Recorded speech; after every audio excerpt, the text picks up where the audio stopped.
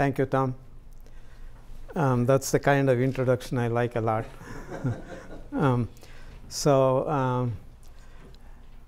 I will try to assume very little because maybe you don't think about circulation all the time. So in a fluid flow, you draw a contour, arbitrary contour, and take a line integral, u dot dl, L being along the contour, and that's the circulation, and A is the area that this contour circumscribes. By Stokes' theorem, it is also related to vorticity like this. This is the normal component of vorticity integrated over the area that this contour includes. So that's the quantity, and it's of great interest in fluid dynamics. Just to show you that if you want to calculate the lift around on the wing of an aircraft, it's linearly proportional to the circulation, for instance. Also velocity and density and all that. So it's of some consequence. And the thing I am going to do, this talk, started with, at least the part that I will tell you about, started with Sasha Migdal's 2 papers he wrote many years ago. In these papers, he basically derived a functional equation for the circulation. He didn't solve it, mostly because I think nobody knows how to solve it. But the fixed point of that equation. And then he showed that the minimal surface area really satisfies that. And minimal area is of great interest to mathematicians in general, and he got involved in many complications relating to that. It's in fact not very easy to extract things you could make comparisons with from his 2 talks, 2 papers, which if you have actually tried to read them any time. But then what happened was, at that time, I was working on the wakes behind cylinders, so there is a lot of interest in circulation around these vortices. And then I happened to chance on Sasha's paper, and so we wrote up a little paper on the circulation wake behind a cylinder using some of those ideas. Then there was this paper which came much later, and we could also do these kinds of things using numerical simulations. So these are in a steady state? These are in statistically steady state, fully developed, so there is no time in a direct way for statistics. Now at that time, you can see they all followed one after the other, you know, it's very, very close. And at that time, people were working on turbulence in a box like this, which was relatively small. 128 cube is now nothing. And we pushed it to 512, but still it was relatively small Reynolds numbers, and it was really hard to conclude anything. But that's the units. Which one? 256 or 512. This is just the grid points in a box. So you take a box of 2 pi length, and you take grid points which are 512 along a line. No dimension. The dimension would be 2 pi divided by 512 if you want. And that smallest grid size would correspond to the grid size would correspond to the smallest scale in the flow. I mean, that's the technical thing. That's why you take a bigger box, you can get smaller and smaller scales technically. Is it a periodic box? It's a periodic box, yeah. And now, however, we have data that goes up to 8192 cube compared to 128 and things like that. And in fact, there are some data which I won't use much, which is 16384, which is about as big as you can actually compute at the moment. And so we wrote up this paper, which is in this archives. Are these spectral methods or? These are pseudospectral methods. Yeah, you sort of go back and forth from the physical space to spectral space. And so it's forced at large scales in some way. And then you develop small scales as a function of your iterations. And at some point, it's evolved enough that you think it's fully developed. You plot anything like the energy dissipation or something as a function of time, they're usually not varying a lot, and so you think that you have reached a steady state. So I sent this this thing to Sasha Migdal, and Sasha really got excited about that. And he since has really been doing only physics, believe it or not. If that's my only claim to fame is to get Sasha again engaged in physics, that's actually already important enough. And he wrote up 3 papers in succession, which he put up on arXiv, which you can read. And then Sasha Polikov got interested in it as well. And so you see now there's now a whole lot of interesting things. And Victor Yakot, who also has some comments. When you say you're doing these simulations, you're doing them for these loops? We just compute the velocity as a function of space. Yes. And then from the velocity, you just draw contours, Yeah. and you compute the circulation around these. And that's the quantity on which you do statistics. And what's the size of the contour? Yeah, we will see all that. So that's the background for what's been happening. So this is only a notation. This is the box. It's closed on all sides. It's periodic box, and the largest scale is L, and that contains a fluid of constant density and some viscosity, and it's forced at some large scales. And Forcing? what's that? Deterministic forcing? Yeah, you can. I mean, in these calculations, what is done is the first 3 wave numbers, they're forced to have constant forcing as a function of. It's deterministic. Yeah. You can make other types of forcing as well. So it's forcing, and the forcing is independent of the fluid, or it's correlated to the fluid. Sometimes people force in such a way to have something or other constant in the fluid, and that means actually it's not a given force. It's the energy of these modes that are forced is fixed in time. That's what is fixed. And in the forcing or in the in the solution? In the forcing. Okay. And the initial conditions are chosen from some smaller calculation. You sort of make it. Forcing Yeah. is deterministic. And It is deterministic, yeah. In fact, Eric Sigia, to whom I sent this also, said, why don't you do stochastic forcing like you're implying somehow? And yeah, that should be done. But anyhow, yeah, that's what is done. And so it has a certain energy which gives you a certain velocity scale. And so this number is supposedly a large number. And I will show you what kind of Reynolds numbers we get. And so you get successive instabilities. And so this is now folklore.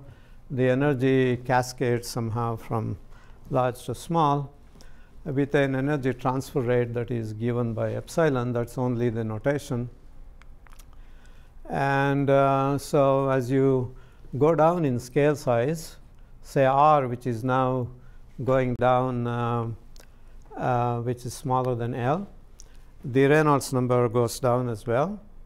And for some R that is equal to eta, which is very small compared to L, you have this should be eta. This Reynolds number is unity. So that says that eta is the scale beyond which no further scales will develop. Although in practice there are scales smaller than that and all that. So Kolmogorov scale, this is this eta, is given by this. This is the rate at which energy gets dissipated, which is the same thing as the rate at which energy gets transferred, and viscosity and dimensional arguments tells you that. So now what is this UR, that is the velocity characteristic of the scale of size r? So if you think of an eddy or something like that, very just a vague thing of size r, it's moving in the flow, background flow, and so let's say it is taking some kind of contour like that. So this velocity would be, let's say, the average of the velocity here and the average of the velocity there. So that u is, let's say, the average of the two or sum of the two or something like that. So this really doesn't tell you much about the properties of this scale, but if you take the difference between these two velocities, well, that will tell you how the scale deforms and evolves and things like that. And that is this UR, this velocity characteristic size r.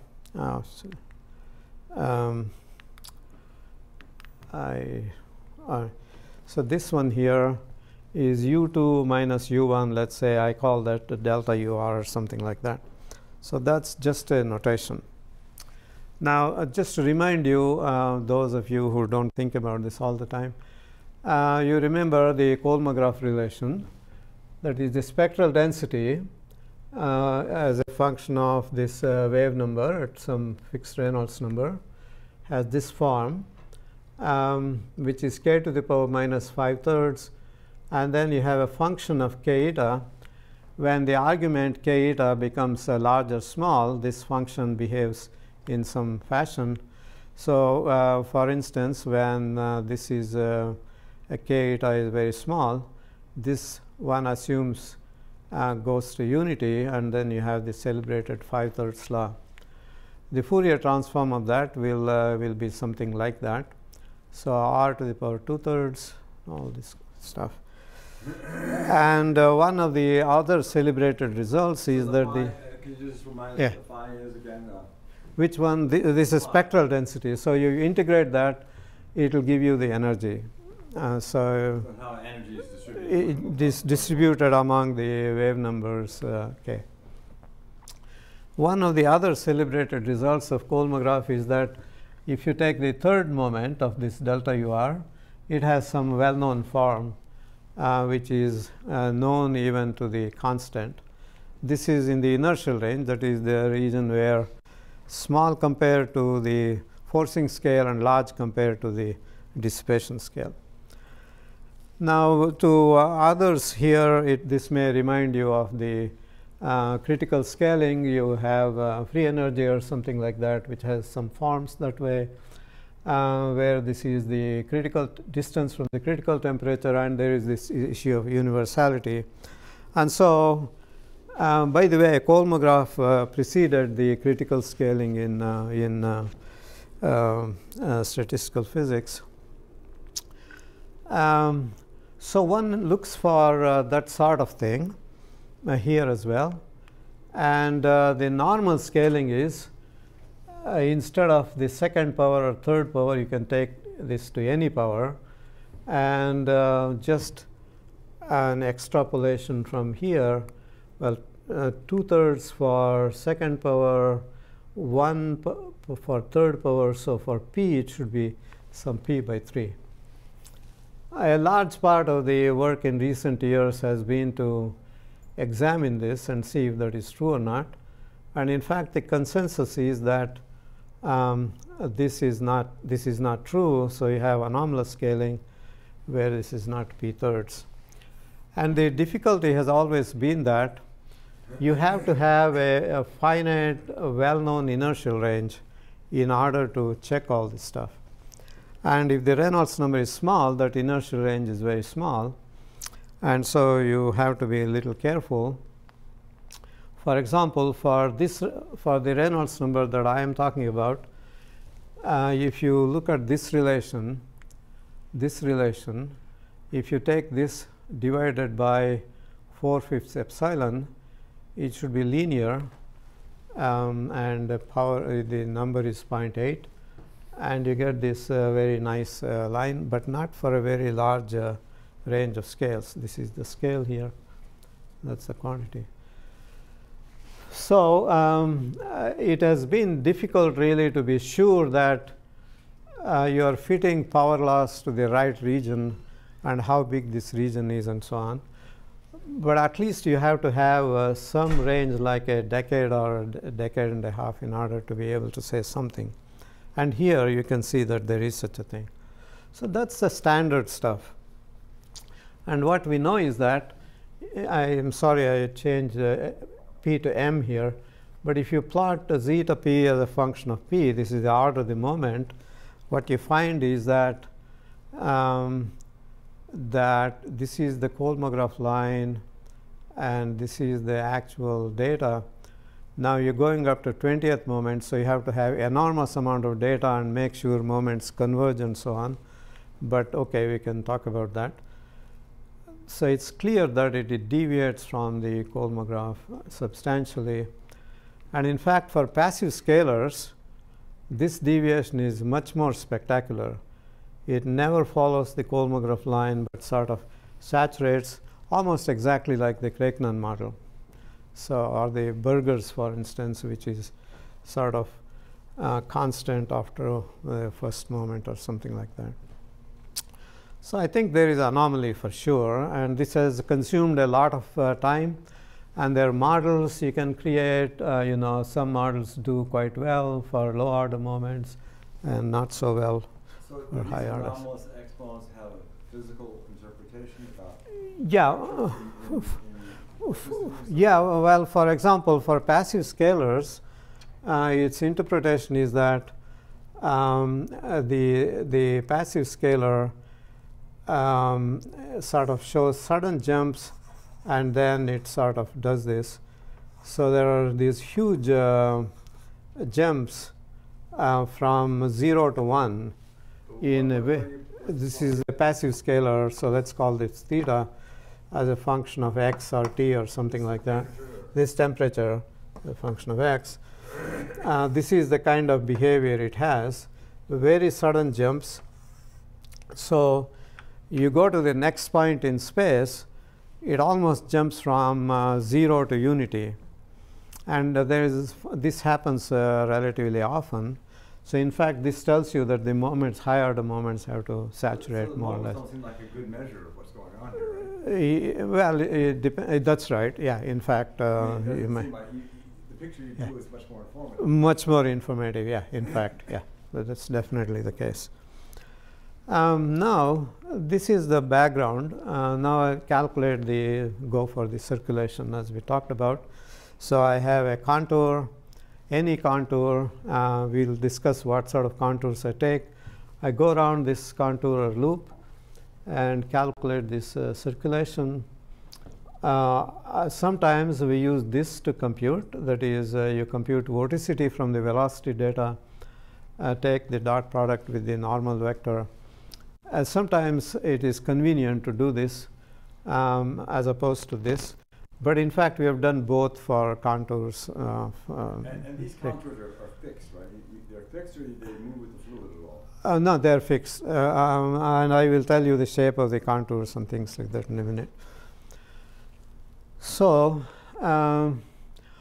this is the kind of data which you may not be interested in. So the length scale ratio in the highest Reynolds number is a few thousand, so which is, I think, a very reasonable thing. And so it's a big business calculating these things. So you have a huge number of processors and all that kind of stuff. Okay. Well, that's all by way of background. And now what I have plotted here is I have my box, which has full of velocity vectors at any given point. So in a plane, I draw a contour. I draw a rectangle or a square to start with, compute the circulation around it, and assign the value at the center of this contour to that point, and move to the next one and do the same. And I plot that circulation as a function of, let's say, a spatial coordinate. And this is normalized by its standard deviation. So you can see that it really is within a few 4 standard deviations or 3 standard deviations like that. It's not like huge excursions from the mean value. This is for one box size, and this is for another box size. And to tell you, there are energy dissipation, for instance, at high enough Reynolds numbers, some peak values like this are a few thousand times the mean value. Here, it's really much more well behaved. Okay, so that's that. And so in that bottom picture with yeah, the big spike, what was that? A picture of that was the energy. This is the energy dissipation as a function of space, yeah, spatial coordinate. So now, what I will show you is I take a box, Lx and Ly, some fixed thing. I calculate the circulation around it. I move it to the next position. I do the same, etc. I do it over the entire box. And I calculate what the probability density of the circulation is as a function of the circulation itself. So, and I have to make sure that Lx and Ly are both within the inertial range. They're both fairly short. So, well, the inertial range goes from some units like 100 to 1,000 or so in my units. Shall I show you this? So let me go back. Here, this is the inertial range, for instance. It's from some, say, 100 or so to about 1,000. So that's the kind of range. Those are where you're calculating. That's where I'm calculating it. Of course, I can do this, and I will show you a little bit about what happens if you stray outside. But the general idea is, if you are looking for some universality, you would find it only in this region. Yeah, otherwise you're feeling dissipation. Yeah, that's right. So now, so that's the box, and so that's the probability density. So this is the circulation around a contour whose area is this, normalized by its root mean square. And this is the probability density. The area under that will give you the mean square, will give you unity. So now this is for different boxes. You can see that they are all they're different. And the area contained in all these boxes is the same. So to within a very small percentage. So 40 by 96 is the same as 80 by 48 and the same as everything else. So I have various rectangles, all of them circumscribing the same area. And one of Migdal's results was that the probability density function is only dependent on the area of the contour, not the shape of the contour, not the aspect ratio. I actually think it's a very interesting result, and that is what makes the whole thing interesting and plausible, because otherwise you can do any contours and very complicated. So to a large degree this seems to be true. I mean, you have to remember that both of them have to be contained in the inertial range, so there is not that much flexibility.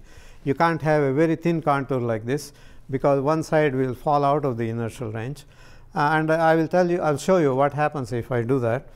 What is the behavior of the vorticity in this range? Vorticity is highly fluctuating and has very big, yeah. This suggests that the integral of the normal component of the vorticity is uniform. You have a kind of inequality, right?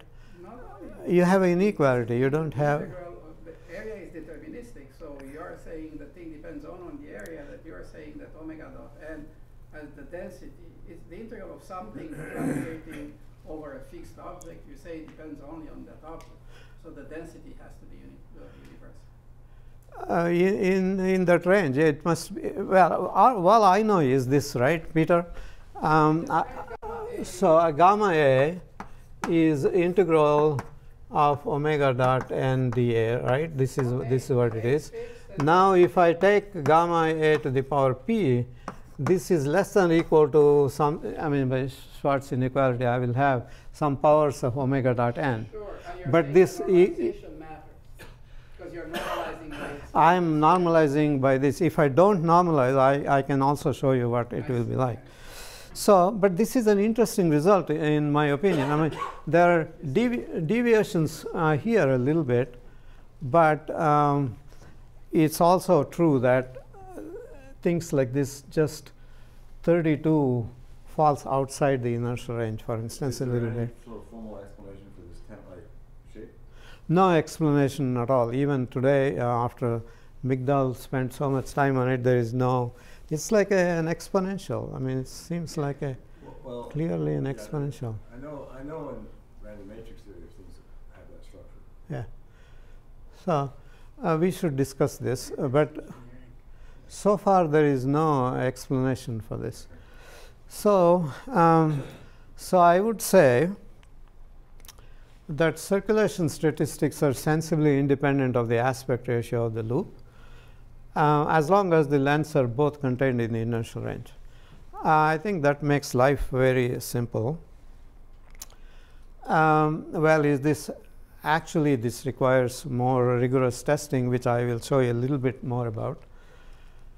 For example, here is plotted the root mean square of the circulation normalized in some way against the area, but this is now by one of them is a square and the other one is a rectangle with an aspect ratio of 4. And okay, they plot on top of each other more or less. This is all in a given plane? This is in a given plane, yeah. This is Change the plane? Yeah, if it is isotropic, homogeneous, it should not matter, and it does not matter. So this, I think, is interesting. Actually, you can take the ratio of these two symbols, and the ratio of the two symbols is here. It is not exactly unity, as you can see. And the range over which you should really be worried about is this is the inertial range. So it varies from 0.96 to about 0.93 or something like that. It's not exactly unity. So what is I'm sorry, I didn't catch what the inset is? This is just the ratio of the two symbols. Oh, okay. If they were identical, it should be unity, and it is not exactly unity. So there is some of that. What kind of error bars? The error bars are shown here. Here, statistical error bars are really negligible. They are smaller than the symbol size. But there may be systematic errors, like the way Peter pointed out. It may be different forcing will give you slightly different result, and this, all of this stuff, it's not completely clear on those. But statistical errors are essentially non-existent. Now, you can do even differently the same thing. I can also do this. I can plot this circulation, the square of this, the standard deviation, as a function of the perimeter. It's the same area, but now what is plotted is the perimeter. So you see, it is not exactly constant. It is slightly going down, but it is not a huge change. So it does depend, technically it does depend on the area somewhat, but I cannot guarantee that everything is perfectly in the inertial range, and so there may be some issues which we have to look at more carefully.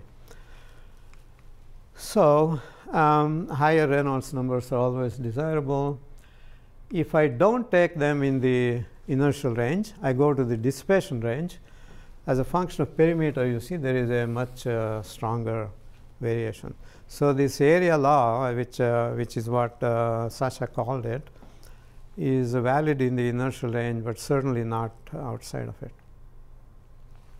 I think that's the first lesson that I learned from this whole exercise.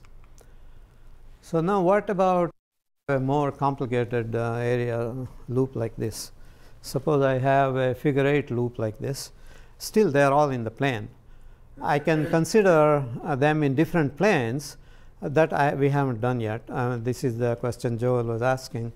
So I can imagine having a contour here and another contour in this plane. And then what should matter is the minimal area, which is, according to the theory, the minimal area is not the sum of these areas, but it is like the soap film that sort of stretches out one to the other. So that's very interesting, but we will not do this. Now, one thing you can do is the circulation here has a certain sign which is going like this, but the circulation here has an opposite sign. All right, you can see that. So should I consider the area as the vector area or the scalar area? So that's the first question. And let me say this: if Kolmogorov scaling works, this will go like a to the power 2/3, because circulation is velocity times a length scale. Velocity goes like r to the power 1/3, so it becomes r to the power 4/3, and that is area to the power 2/3. And if the scalar area rule holds, the area is equal to sum of these two squares, that is L1 squared plus L2 squared. So I should have variance going like the sum of these squares, sum of these to the power 2/3. If on the other hand I have the vector area as the thing that should matter, then it should go like L1 squared minus L2 squared to the power 2/3. I can write this as delta 2/3. This delta is L1 minus L2, and if I fix delta, that is the difference between these two length scales is fixed now, then it should go like L1 plus L to the power 2/3. Dimensionally, it should go like area to the power 1/3. In fact, it is almost exactly true if delta is small, go like a to the power 1/3. So I must be able to distinguish between these two in experiments, and what you find is it's always 2/3. It's not there is no 1/3 anywhere at all in sight. So this is the variance, a standard deviation as a function of the area of the loop. Area is L1 squared plus L2 squared, or whatever area you want. It is not the vector, it is the scalar. I think this has some important implications. And you see here, this goes like a to the power 1, because this is like the dissipative scale where everything is linear, and you can actually show it should be just linear for small boxes in the dissipative range. And then when the boxes become very large, then it saturates somehow. It's bounded by the box size and things like that. So I think this is a very interesting result as well. So it certainly needs more scrutiny, but because so this is holding well outside the inertial range on the large scales. Everything is inside the inertial range. But the box size is now getting of the order of 1,000. This is A. This is the area. Yeah, Area is 10 to the power 6, means A over eta is about 10 to the power 3. yeah, right. Yeah, you can, if you remember this graph, which I can go back. It's about 1,000. Yeah, so it's about right. So so that's sort of interesting. Now let me do one more thing. I mean, this is like the Kolmogorov somehow, a to the power 2/3. So I take it literally and ask, for circulation, will Kolmogorov work somehow? I have no theory behind it, and Sasha's theory is different, which I will describe later on.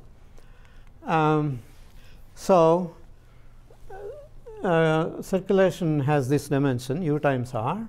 As I already said, it goes like r to the power 4/3. So I'm going to say, I'm going to ask, what's the probability density of gamma r divided by r to the power 4/3? If Kolmogorov holds, this must be a universal function. Right, Peter? Yeah. Yeah. So that's what I find, you see. I mean, it has some weird shape, surely, but you see, there are different colors here, and some few curves, like 5 of them, and they all plot on top of each other, except these tails, where of course they deviate, which you can't see here, but you can see them expanded there. So somehow at least at this level, it looks like Kolmogorov works. I guess I don't understand this Yeah. plot. So I have gamma r cubed divided by r to the power 4. This is just a normalization factor. So this is my variable whose probability density I compute. That's the probability density Yeah. for it, And so that's how it looks. So it's not. It's not Gaussian, definitely not, but it is some complicated universal function. I What mean, about what happens at the origin? That looks good. yeah, so Oh, okay. gamma r 0, I am not exactly sure what's happening there. Yeah. So that's interesting. So now at least it gives you some thought that maybe Kolmogorov scenario might work sort of for the circulation. Don't know whether it's true or not. We will see in the next thing.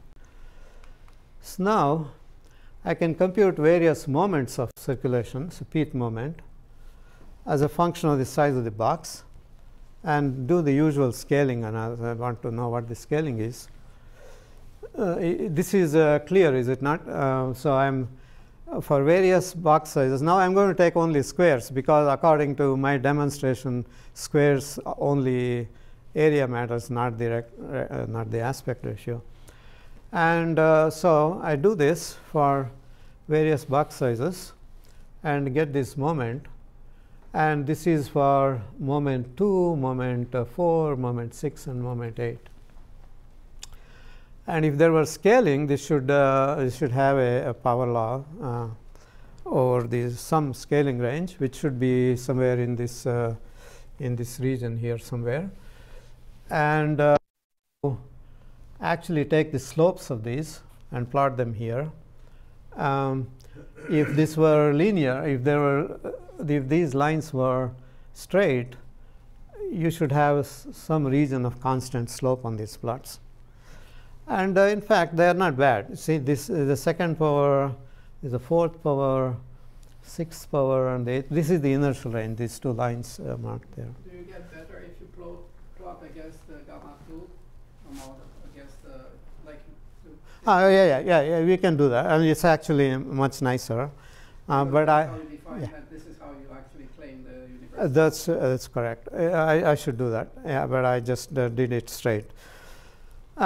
So these lines I have drawn are the Kolmogorov lines. So this is the second moment for which it's trivially Kolmogorov. Trivially, I say, because I've already shown. For the fourth, it is slightly below the Kolmogorov line. Sixth, it is substantially below, and for eighth, it is even further below. So it's not exactly Kolmogorov, but it is close enough. And I want to show you how close and things like that. So exponents fall below K41, but not by much, I say, and I will show you what I mean by that in the next plot. So I take these scaling exponents, that is the slopes of these lines for various values of p, plot them against p, 2, 4, 6, 8, and 10, and they are straight. As far as I can tell, they are linear. Okay. I will show you later on that linear is not exactly correct, but it's pretty reasonable. If Kolmogorov were right, they would be linear as well, but it would be a different slope. Maybe his slope would be 4p by 3, and what you find is 7p by 6. I mean, you shouldn't take 7 and 6 too literally, but I should have said 1.16, but I like integers, so I put it like that. So that seems to be pretty interesting. And then, so the scaling is closely linear with the r to the moment. Shouldn't they match at certain points? I mean, t is equal to 3 or something? No, there is no such thing for circulation, as far as I know. There is no such thing. Maybe Peter can tell me differently. It would be nice to know if there is such a thing. In fact, Kolmogorov will tell you it should be 4, I think, and what we measure is 3.95 or 96 or something like that. And if I knew there was really 4, I would fudge everything to be 4. But since I know nothing like that, I just use whatever I get as honestly as possible. This is what everybody does for velocity structure functions. Everybody knows it should be 1 for third order. Everybody fudges it to be 1, and everything else is whatever it is. So, no, it's true. Yeah. I guess there's a relationship between the exponents of the circulation moments to the structure function. Yeah. Again, you can define it through some inequalities. It's in our paper, but it is not equalities. Only through inequalities. Yeah, through inequalities you can relate. One, you get to the 1/3 from growth here. You subtract 1, you get 1/6, and you would expect delta UR to go like R to 1/6 by this calculation. No. Suppose you are saying 3 over 6, and you do dimensional analysis, reverse it, and tell you what delta UR. Isn't it R to 1/6? What is the delta UR? No. It doesn't have any such relation, simple relation. Only dimensionally, yeah, you can do it. But yeah, so what is dimensionally? Is it 1/6? That's what I guess that's what I'm also. Probably, I didn't compute. Yeah, Yeah. the calculation here to get to Kolmogorov, you subtract Should be. 1. You get the 1/3. I should subtract 1. I should subtract 1. I should subtract 1 from 7/6. So 1/6 is what you are calculating. If everything is simple and dimensionally correct. Yeah. If it is dimensionally correct, that should be the result. So let me say now. But it's better that your exponent is bigger than 1. I made that joke from the beginning. So you better be able to subtract 1. So Sasha Migdal gets 1. So that's totally discontinuous fields. And I will tell you how he obtains it. It's sort of interesting.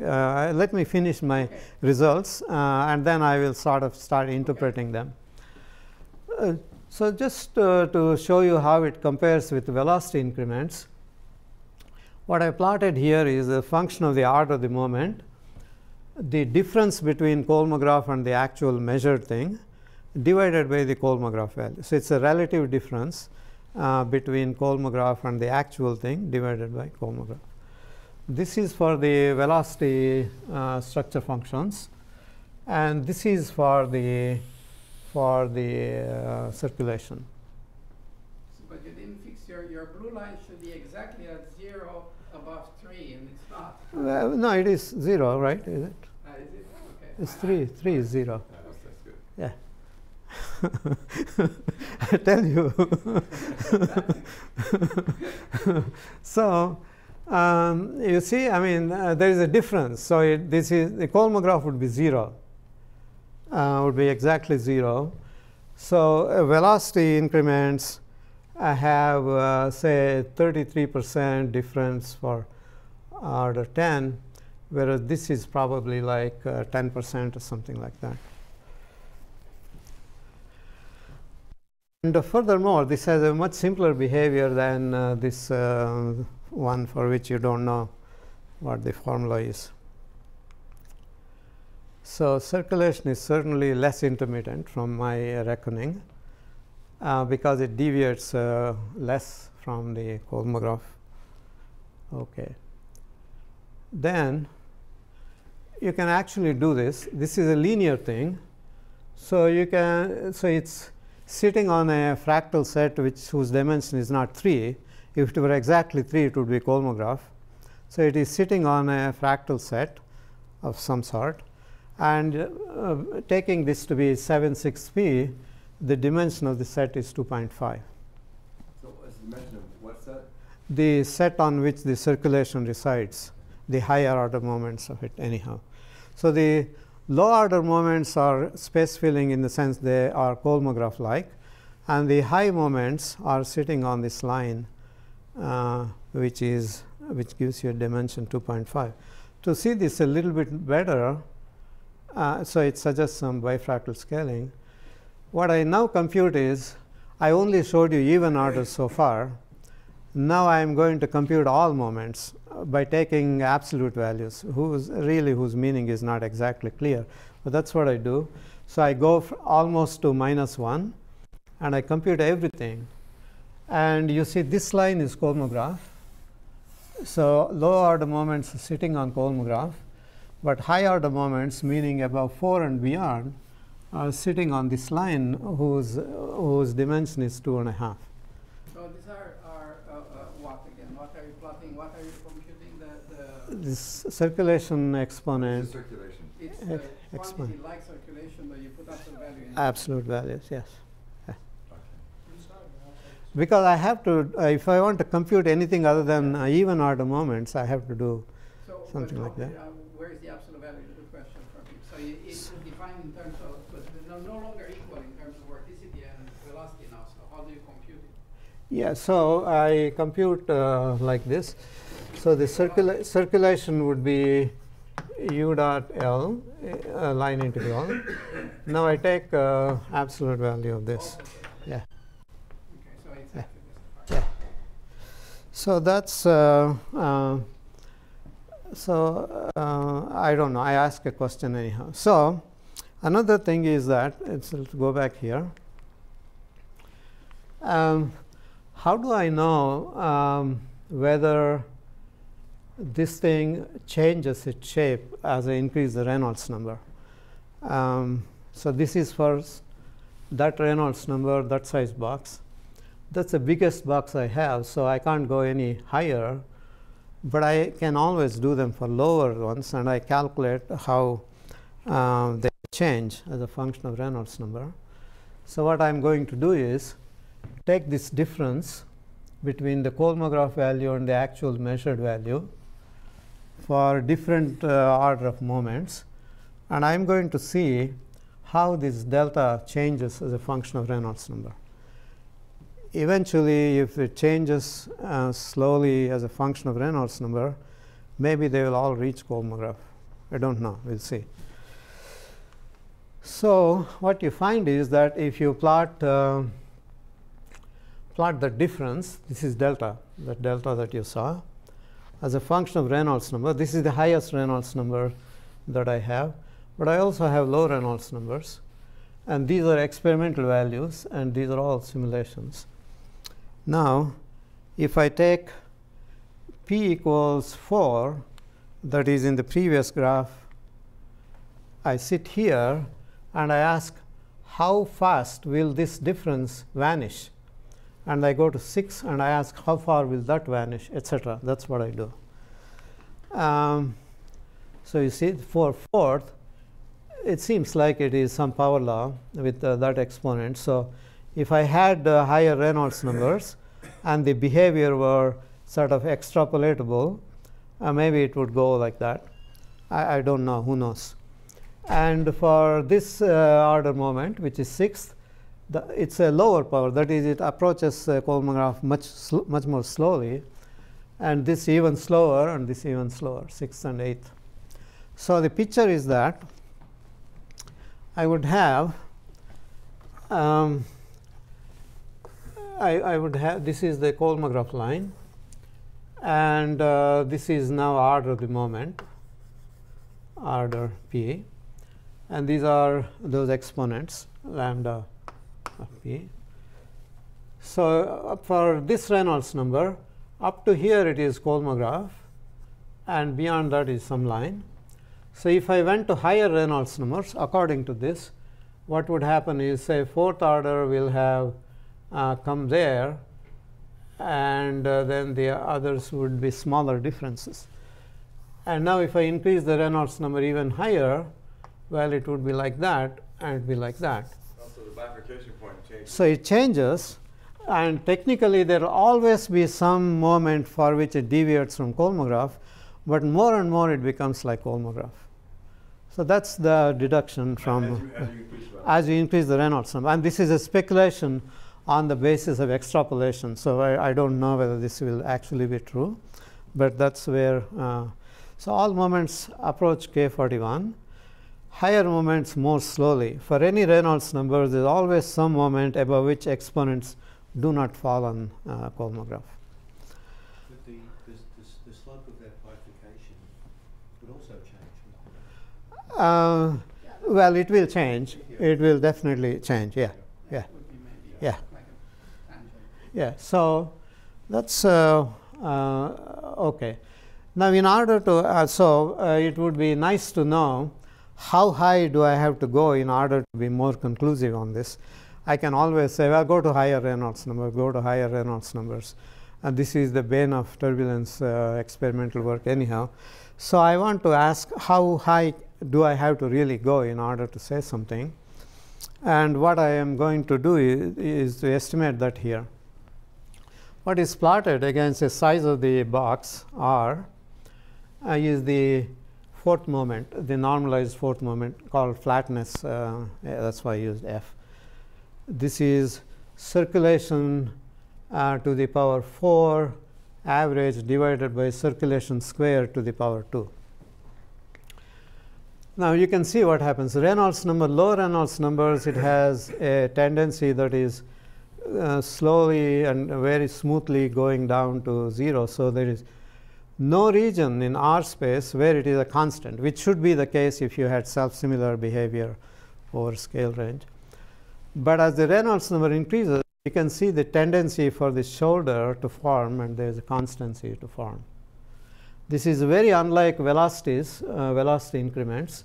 You see, this is the circulation plotted against and also velocities. Velocities are very smooth and no tendency to be a constant.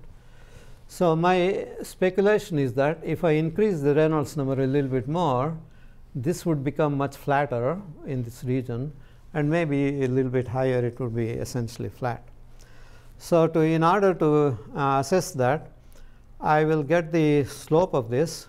Is this a tendency towards Gaussianity? No Gaussianity, whatever. But some sort of a tendency to it. So that for Gaussians is flat. Well, it is not. Gaussian would give you a flatness of 3. See, I mean, it would give you a flatness of 3. But this would be a very different value, but it would just have a flatness of constant. So I'm going to take the slopes of these lines. You see, here it is the slope, large value, small value, small value, small value. Here it has some kind of behavior towards a minimum. Here it has more of a tendency towards minimum. So I want to compute the Reynolds number or estimate the Reynolds number at which it really shows a minimal constancy. You see what I'm saying? So I have it on the next slide, but maybe I should explain that a little bit. So I take the slope of this line, let's say, what it has as a function of R, that slope here, it has some large value for small r's. I would like it to be flat like this and go like that. But instead, what it does is, I don't know, maybe like that. I shouldn't have. What I would like is this. I would like it to be like that. But what it does is, it has this kind of behavior. You're looking at the first zero of the slope. What's that? You're looking at the first zero of the slope. Yeah, it's not the 0 exactly, but it is where the minimum is. Yeah. So now, if this, I want to know at what point it actually begins to show this flat behavior. And so I plot in the next thing this minimum value as a function of Reynolds numbers. These are all the data we have. Just extrapolating, it says I must get that Reynolds number, which is only twice as large as the Reynolds number we have. We can do it. We will do it in the next year or so. So we think that if I go that far, some of the questions we have asked about small differences and small changes, maybe they will all vanish. I don't know.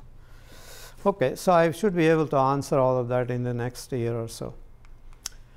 Now, perhaps about twice as much. As I said, it takes a year. Now let's talk about what Migdal did, which I think is quite interesting, and it comes to the point that you were just making earlier.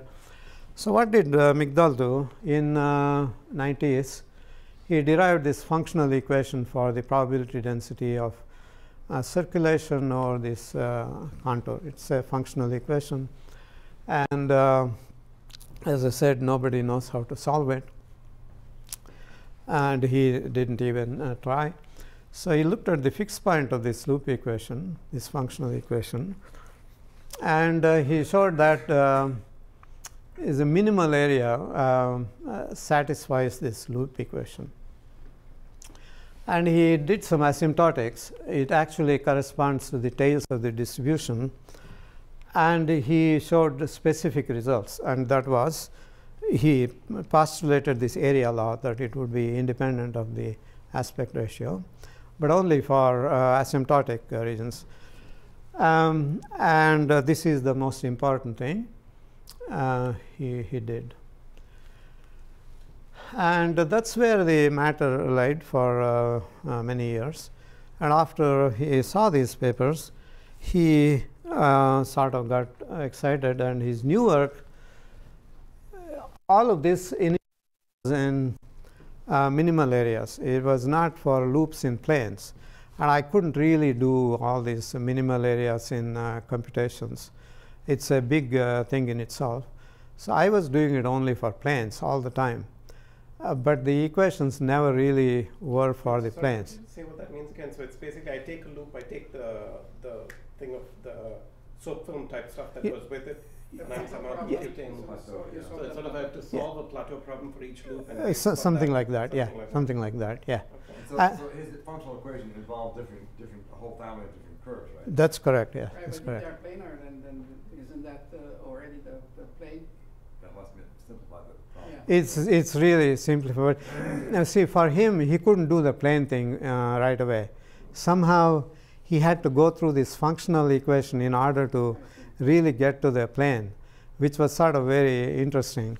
So what he did was he now reduced it all to planar loops, and he showed that the area law must hold. Okay. He just works in a class of plane. In a plane, yeah. This is the PDF for the circulation, not normalized by, so it's not the relative thing, it is really the circulation. So it's the circulation or some moment of a circulation, but not normalized by the second moment, not a relative thing. I think it is relative, but I will have to check. Because it makes a very big difference. It makes a huge difference. It makes a huge difference. But I'm pretty sure it was relative. But okay, I will check. I will check. Then it implies something for sure about the density. Absolutely, absolutely right. But I think it is for relative. Now then, I will show you how he actually deduced this very simply. It is not a proof. I mean, even for my level of proof, it is not exactly a proof. Oh my God. Yeah, well, I'm not a mathematician, so see, I don't know what the proof is. So, but having seen the experimental data, Sasha speculated it must be true for all moments as well. And he also said it's true for second and two-dimensional and three-dimensional turbulence. And then he clarified various past issues which were much too complicated needlessly in some fashion. And then all this clarification came about because Sasha Polikov actually got interested in this after our meeting here. He was here, and I mentioned this in passing. And then he went to his office, and he sent me an explicit calculation which showed that area law cannot work. And I will tell you how he calculated it. And but if you actually look at my slides, you won't remember, but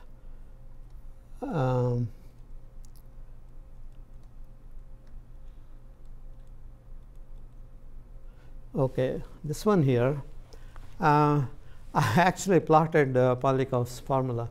It's not green, not blue somehow. It's the same line. You see, I mean, he is right technically, but it is not that varying. So you might say, yeah, he's right, but okay, maybe not that important. So you mean because the discrepancy is so small? Because it is so small, it is relatively small.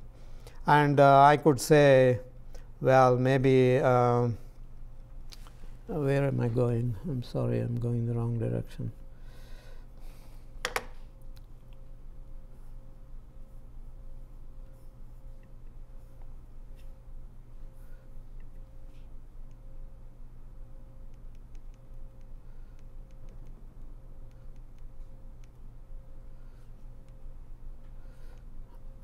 Okay. So that's where I was. Well, to some extent, it has to depend on the parameter as well, because as you go away from the inertial Yeah. range, you Yeah. need to change, and Yeah. the abrupt change is not Absolutely, allowed. absolutely. There should be a- So, but if you are in the inertial range, the claim is that it wouldn't depend on the aspect ratio. But Sasha's calculation, which I will show you a little bit of, says that it should vary provided you assume Kolmogorov.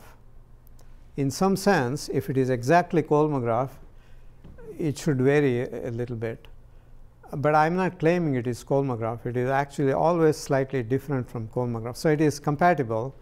But by Kolmogorov, you mean actual Kolmogorov? 41. Kolmogorov, the 7.6. No, actual Kolmogorov. So let me say what Migdal did. So here is Sasha Pavlikov's calculation. You take circulation squared like that. So you have velocity correlation along the circumference. And if Kolmogorov were right, it would go like some power of the separation distance between the 2 points. Let's call this 2 alpha minus 1. I mean, it's not important what you call it. Then you can actually do the integration if it is like a power law, and you can show that it is not a function only of L1 times L2, but it's L1 and L2 appear separately. So that's alpha equals 2/3 is Kolmogorov, and that is particularly true for that. And that was Pavlikov's point. But what did was, well, what if alpha is half? Then this must go like a logarithm, and then you can do the integration, and it is exactly only dependent on the area. Well, that was a very clever observation. So of course, I don't know whether it goes like logarithm or not. This is something I have to try to find. So this is now one point here on the circulation contour and another point there, and I have to do that one. So alpha equal to half and the area law are completely compatible. So it just follows. It's nice you can make the explicit calculation. And that's in one of his recent papers. So this works for second order moment. And so Sasha said, well, I can't really calculate it for all high order moments, but probably it is true for high order moments. And so he said lambda p must go like p, just from this thing. But in practice, it should have some finite corrections for finite Reynolds numbers. So in fact, he would not fit my data according to a straight line that I had drawn, 7,6p, but he would fit it as p plus some corrections.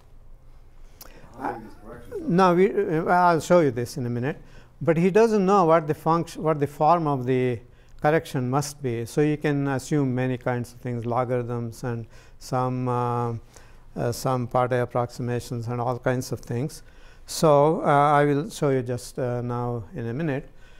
So to show the difference better, I plot not lambda p, but lambda p by p. This makes it a little bit clearer as a function of p. These are the data points. with error bars this time plotted as well. And the linear fit that I had with 7/6p is like that, you see. So it's really not doing as well as I would like. Although on that plot it looked very nice, but it really is not exactly that. But Sasha said, well, it's going like p to the leading order plus some other corrections. Suppose I take a polynomial approximation for this correction, which of course becomes unity as you increase p, then you get this line, which is the line that goes through all the data points. Of course, it would be nice if I could have data there and see whether that's true or not. And there's no reason why I should use this form, but I could use others, and I can fix it to be going through all the data points extremely well. Just doing some kind of fitting? The only thing is that it should be p plus something. Yeah, so that is but his. The main point is that if then to a point where there is small separation, Yeah. like close to the end of the inertial range, then delta u needs to vanish. In other words, the circulation cannot scale only like r. It has to scale so that after I divide by r, it still goes to 0 as r goes to 0.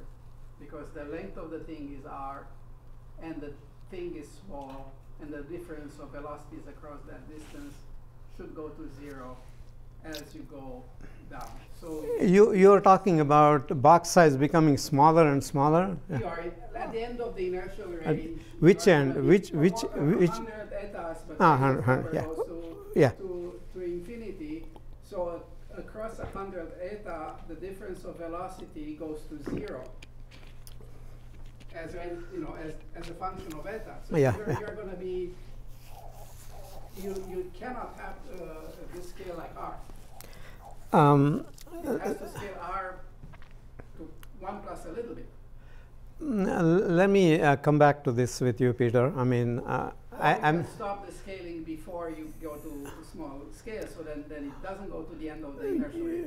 well, it has to go span the inertial range, but where is the end? Well, it's just okay. simply the statement Yeah. that delta u has to go to 0 at some point. If you are At some point, yeah. I mean, so it has some important implications. I agree. Yeah. r is Yeah. really So. discontinuity in some sense. So it should be The scaling p- of r p- predicts some p discontinuity. to the power 1 plus something is. On some, then I'm not objecting anymore. Okay. Okay, I'm just telling you the status as it is, but you may be right. Think about this. Could be that there is discontinuity. I'll where this think law more. ends.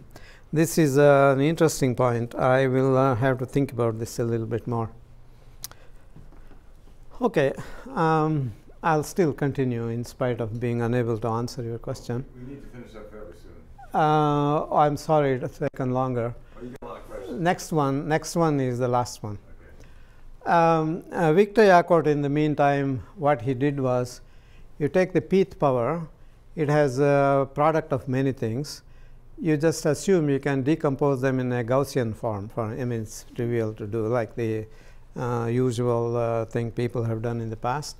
And of course, he gets numbers like this, so I don't think they mean very much. So it's certainly not doing the right thing. Okay, now my conclusions. So in the admittedly incomplete work so far, I admit that, circulation statistics depend essentially on the area of the loop, not on the aspect ratio, as long as it is both sides are contained in the inertial range. The PDF tails are almost exponential, for which there is no explanation.